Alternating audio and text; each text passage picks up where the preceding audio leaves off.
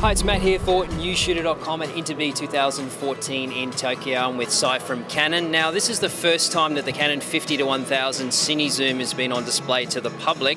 Just run me through the general specifications of this lens. Okay, it was announced in October. It will be sold in April next year. And the zoom ratio is 50 to up to 1000. It also has a built-in extender, 1.5 extender, so it's up to 1500 millimeters.